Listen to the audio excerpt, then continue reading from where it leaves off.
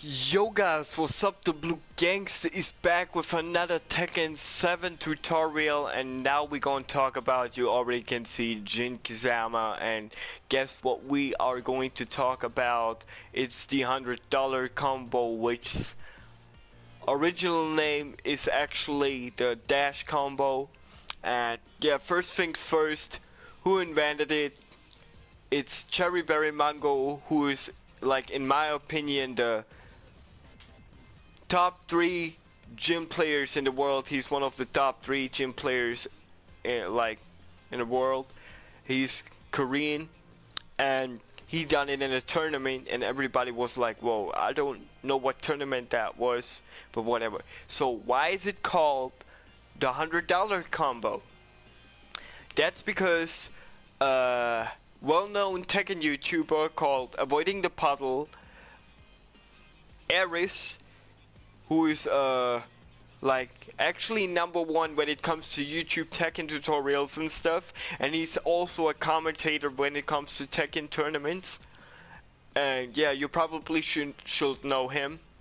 And yeah, he's done a video. He does videos where he says you gotta like give me like an exercise, like tell me what combo to do and how much money you will bet on a combo so I can do it and put it online, right? So how difficult is it?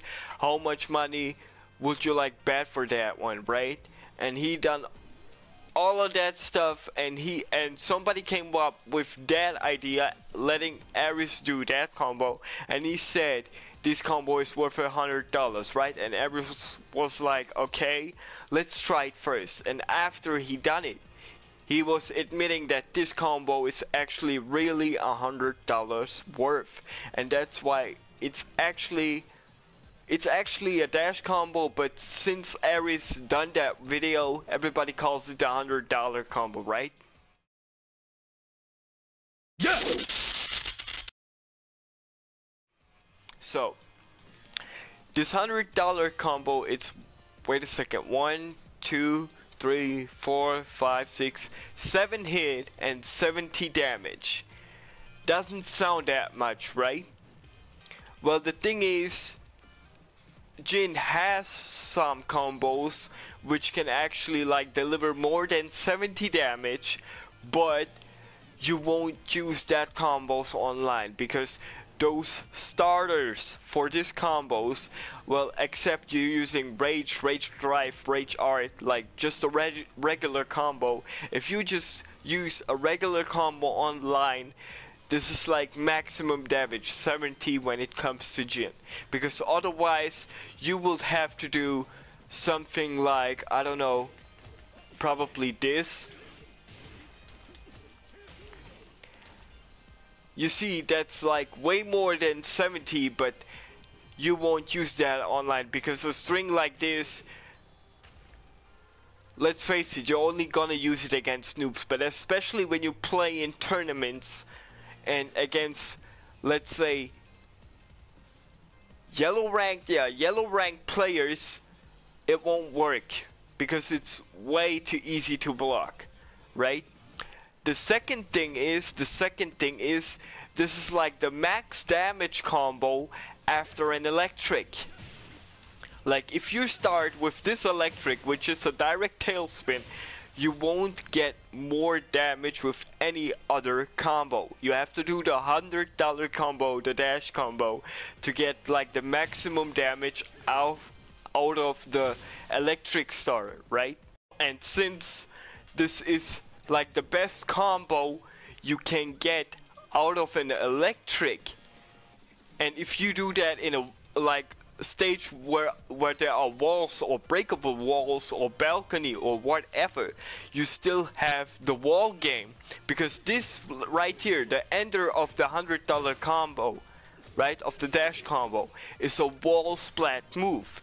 You don't even have to end it like this, because with 1+2 in the hand, it will still hit. So that means you've got a wall splat in the end of that combo, and you could do, like I did in my last video with Jin, 2 into down, back 2 to 3, or 3-1 into back 2-1. You could do all of that. Or I don't know, 1+2 or forward +1+2. You still got the wall game after that combo. And that's why this combo is so great, because even though it's like not only the best option out of the EVGF, it's also the max damage combo out of the EVGF. It has freaking good wall carry. The range is awesome because of the micro dash if you can deal it, and you still got your wall game. You know, that's why it's considered the best combo Jin has got. And how difficult is this move? How difficult?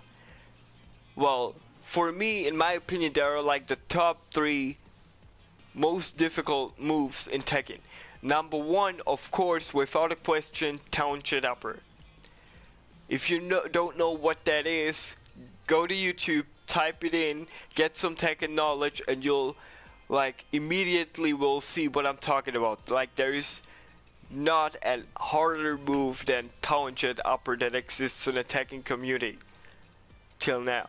So, number 2 is counter hit into perfect electric. There are a lot of guys on YouTube who actually only call it P for perfect and EVGF for electric wind god fist, right? But it's actually an counter hit down forward 2, Kazuya's down forward 2 into an perfect electric. Yeah! So the next thing is that you need something special to get that combo done. And I will try like to show you first what that combo actually is, how it looks like. Let's try it out first, and after that I'm gonna tell you why this combo is so difficult.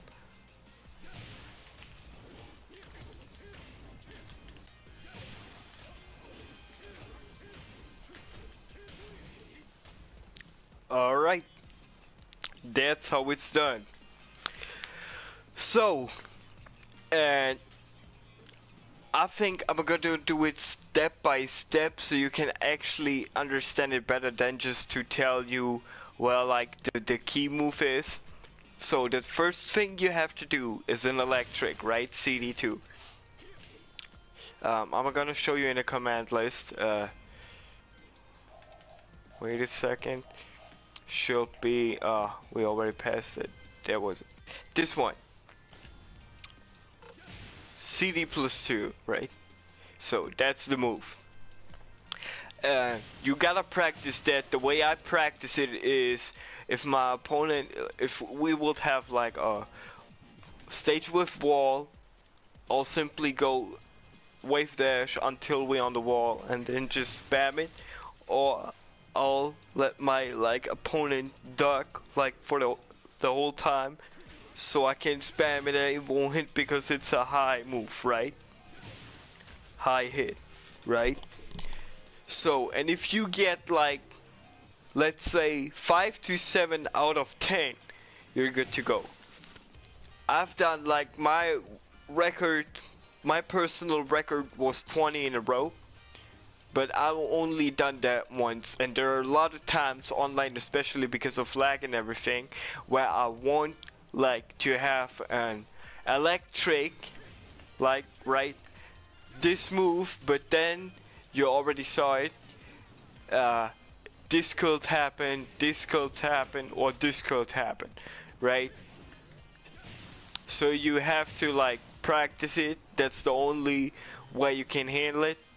And the second move, which could be difficult in this combo, is down 1+2 for the Zan stance, not the back one, because of the range. You have to do it with down 1+2, down +1+2 into 3+4. So, and sometimes this is gonna happen, or this is gonna happen. If you do it way too slow or way too fast, it won't hit. You just watch out for Jin's legs, and in the second when they're completely stretched where he ain't moving anymore, you simply press 3+4. It should be pretty easy. Okay, sometimes let's say out of 10 times it whiffs when I'll do it. Okay? But a 10 out of 10 should be easy here, right? So the next thing you have to do is immediately after the second hit hits, a back 3 into forward 1. Right? Back 3 forward, so he goes after this knee into the Zan stance and press 1. Right? So he does this hit right here. Okay? This is the next thing. That's actually the third part of this combo, right? Now come on.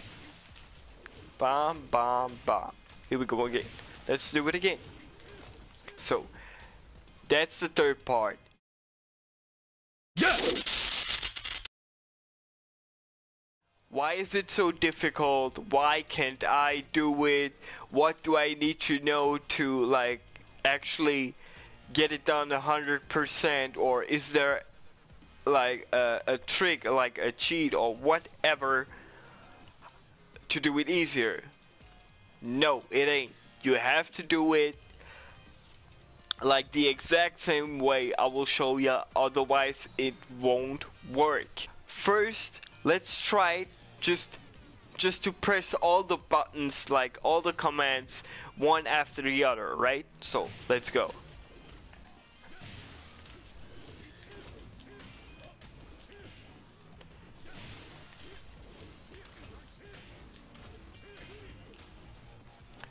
You saw it?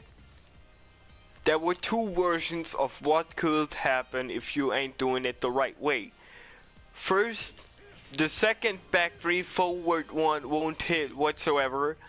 And the second problem is that these two could hit, but not the last hit of the combo. Because this is actually a range problem, right? You're not close enough to your opponent so that this last string actually hits completely. So, we've got actually, if we're talking about the basic thing here in tagging, we've got two options, right? A forward step, or just press forward, or the second alternative is a forward dash, by pressing forward, right? So let's try it with a regular forward. And you can see down there in my comment history that I actually pressed forward right there in the middle.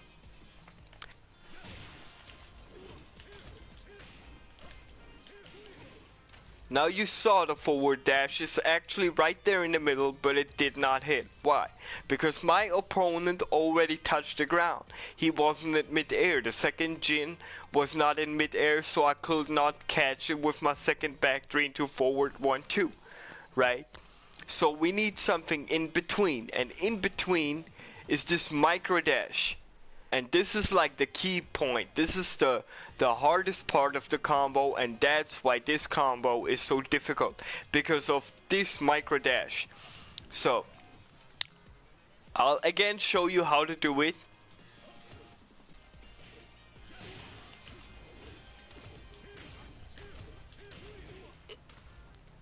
You see this? Forward into back 3. But it was no regular forward dash. That was the micro dash. And the thing behind the micro dash is that it's actually a very fast forward dash, but you'll do it so fast in between those two strings that you actually can see a complete forward dash. All you see is just one forward step, right?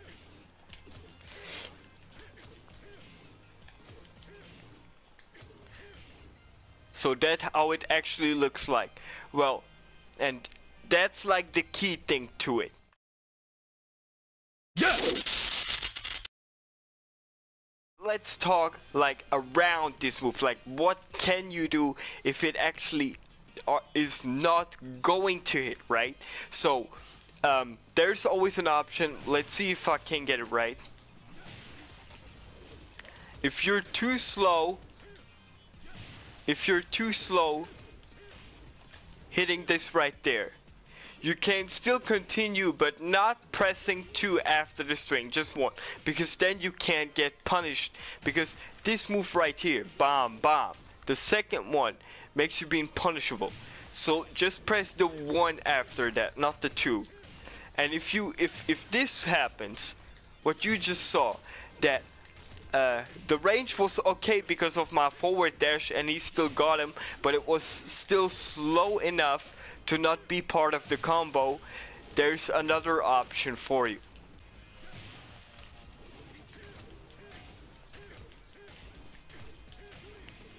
You saw what I did there?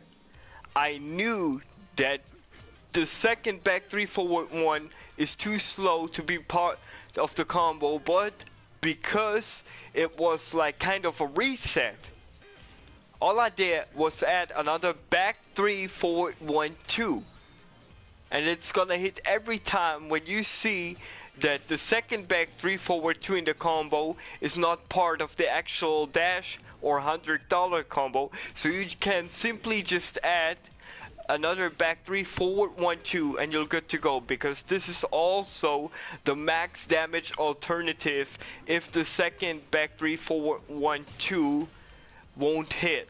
And the thing is, you don't have to start with an electric. You could do basically the same thing with a crouch dash counter hit 3, with a counter hit crouch dash 3, or a CD3, because it's actually the same type of thing right here, right?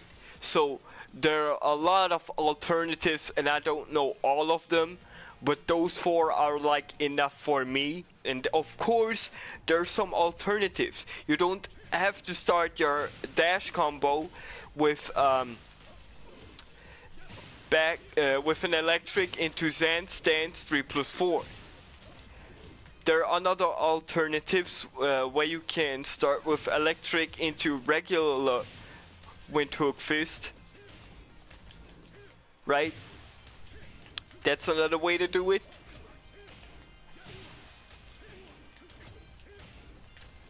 Okay, I can do it right now. Ah, done it. Alright. And the hardest one is with counter it down forward 4 into dash electric and then back 3. You see? You actually saw it, right? This is hard because you need to dash forward, so the electric won't take that much range to hit another back 3 forward 1. And this is also a dash combo option. I'm gonna show you a video right now where I did all of those 3, one after the another in warm-up mode.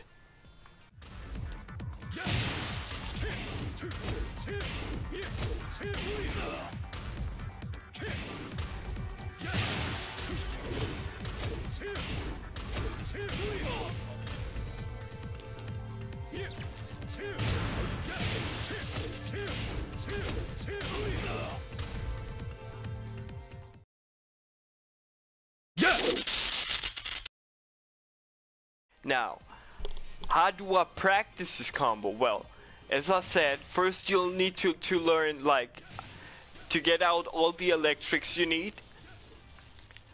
The second thing is, well, if you got the electric right and you look at Jin's legs, you don't need to practice this one. Even not this one. Right? But how do I practice micro dash, right?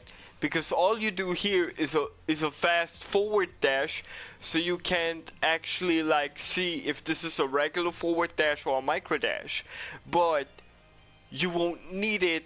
You won't need a micro dash in that type of situation. So you can already practice it this way. Do back 3 forward 1, micro dash back 3 forward 1. Because if you ain't doing the micro dash, the second back 3 won't hit. You see? And if you do a regular forward dash, you actually see how much range this move has actually got, right? If you do it fast enough, you actually stop in the middle. If you do a micro dash, you actually stop in the middle and not here, right? if you do a regular dash, you'll end up here, right in front of Jin's face. But if you do a micro dash, you see, you're stopping right in the middle. So that's how you practice the micro dash. And this is like a special type of situation, because this one, practicing the micro dash this way, this is actually exactly all those moves you need to get the dash combo done. So you don't need to practice like back 3, forward 1 on its own and a micro dash like on its own. You can do it all together. And the best thing about it is, since you have to do back 3, forward 1 twice, you can just spam it and it will be good to go, like in what type of situation, in any type of situation. So it doesn't matter. All you have to practice, and that's actually the hardest part of this move, is back 3, forward 1 into a micro dash, back 3, forward 1. So you can actually spam it. Yeah! Most of the times, people can't do that combo because they already got like the time window feeling. When they play too much Tekken, they already know that the time window, right? Like when you can buffer. For example, if I do this, I could close my eyes and I still would get a 1, 2, 4 because I'll already know by listening at it when to press 1, 2, 4 after a CD1, because this time window is freaking easy, right? And this time window is like the regular time window of Tekken in general. If you play Tekken 7 and you got that time window like already like saved, stored in your mind, you can use it with any character and any combo is gonna hit every time, because that's the regular time window. And that's the problem with the top 3 moves, because Tangent Upper, Counter Hit, Perfect Electric, and the $100 combo, these 3 combos are those moves where you can't use the regular time window to get them done. And that's the hardest part, because if somebody thinks of doing a back 3 into forward 1 into a forward dash into another back 3 forward 1, they already got like this flowchart time window.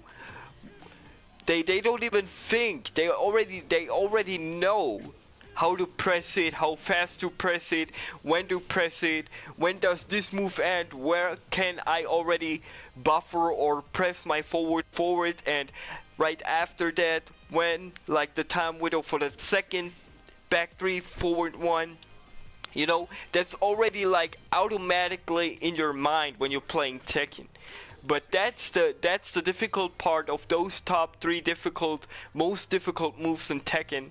They ain't got that like flowchart usual time window to get them done, and that's the most difficult thing about them.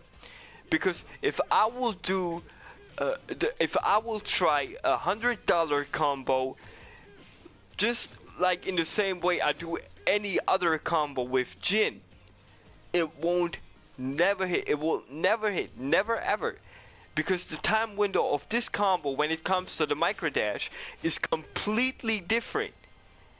It's completely different, and that's why this is so hard, because a micro dash, to do a micro dash actually ain't that hard, but to like change up the time window you already like have stored in your system, like this is the core of this thing. This is the reason why this thing is so difficult. Not only the $100 dash combo, but also the PEVG counter it PEVGF and the tangent upper thing. That's why those 3 things are that hard, and that's basically it. So if you ain't get it done, even if you feel like you did everything right, don't be pissed or something. That's just the usual type of thing. I don't want to know how much time I spent to get that thing done, and I could not even be happy like making it the first time I actually did that combo right, I wasn't happy at all, because I did it accidentally, and I did it actually at that point when I was like, fuck it, if it hits, it hits. When it ain't gonna hit, it ain't gonna hit. I don't give a shit anymore. You know, I did not do it under like really intentionally. So that's the reason I wasn't happy about it, like actually getting it done. And that is also going to happen to you if you got like the flowchart thing in your mind already. So don't be pissed off. This is like very difficult on a like it's a common thing that this one is difficult because it's not the usual time window you've got on any other combo with any other character, right? So as I said, don't think that you're a noob or whatever just because you can't do that combo, because it is that difficult, and that's why, for in my opinion, is like number 3 in the list of the most difficult moves in Tekken history.